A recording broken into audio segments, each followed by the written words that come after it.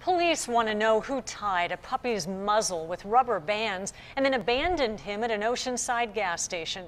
The 2-month-old Chihuahua is now in the care of the San Diego Humane Society. 10 News reporter Dan Haggerty has the effort to find the person responsible. Come on. That's 2-month-old Flynn, being a playful puppy for the first time in his young life.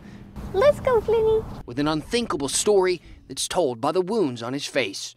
We believe that there were rubber bands or some sort of tie tightly bound around his snout and cut him all the way down to the bone, unfortunately. Someone spotted him abandoned outside this Chevron gas station in Oceanside, and he was near death. If we're able to find the people, we're confident we can get felony charges on this person.